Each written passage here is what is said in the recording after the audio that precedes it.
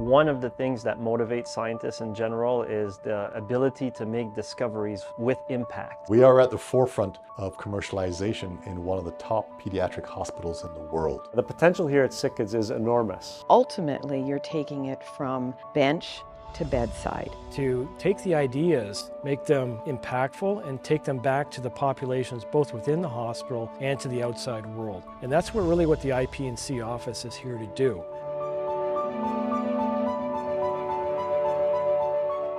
My name is Ihor Boschko. I'm the Executive Director of the Industry Partnerships and Commercialization Office at the Hospital for Sick Children in Toronto. So our goal is to bring to market potentially life-saving solutions for patients. So we partner with researchers and clinicians to allow them to focus on the science, and we help bring the business expertise to the table to get the technologies to investors and partners. So we have a great team in-house of experts who are both scientifically trained as well as have experience in the business world. I'm Conrad Powell-Jones, the Director of Business Development, and our role is to seek innovative discoveries and we outwardly commercialize them to industry. The market-driven approach is essential in our business. What we are looking to do is to fill an unmet clinical need. We want to make sure that our discovery is going to help patients. My name is Steve Sherry. I'm the Chief of Research at the Hospital for Sick Children. We have 7 research programs here ranging from the study of DNA to the cells DNA resides into, organs to diseases. There's a million different meetings happening at any given time, and one of the things we've been doing is having the IP&C office attend these meetings because they see the science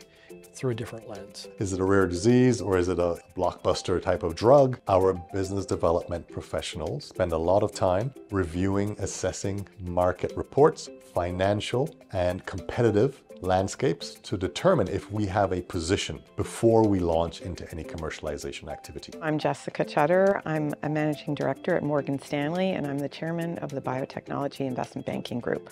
SickKids is at the forefront in terms of technical innovation. But in terms of supercharging the research that goes on at SickKids, it's really important to start solidifying relationships with both the corporate community from a strategic standpoint and the financial community in terms of accelerating investments. The biotechnology industry is a huge industry, and these companies have lots of capital and they look to secure relationships with hospitals such as SickKids. IP&C works to develop those relationships.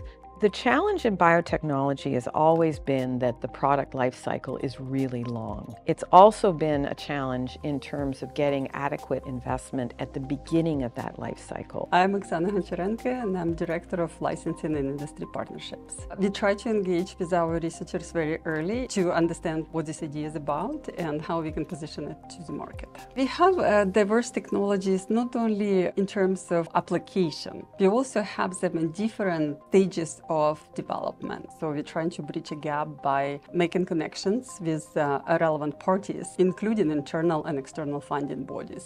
So we've spent the last 5 years rethinking how we commercialize technologies out of the Hospital for Sick Children. Rather than licensing out technologies at the earliest possible stage, which I call Tech Transfer 1.0, we now try to develop those technologies and invest in them to a later stage where they're de-risked and have more value both for patients as well as the institution. In many cases, it means we'll be involved in the creation of startup companies to help get these technologies to market. One is a technology developed by Dr. J.P. Julian called the multibody technology, which is the foundation for radiant biotherapeutics. It's an antibody-based platform that has utility for oncology as well as infectious disease therapeutics. My name is Jean-Philippe Julien. I'm a senior scientist in the molecular medicine program at the Hospital of Sick Children Research Institute.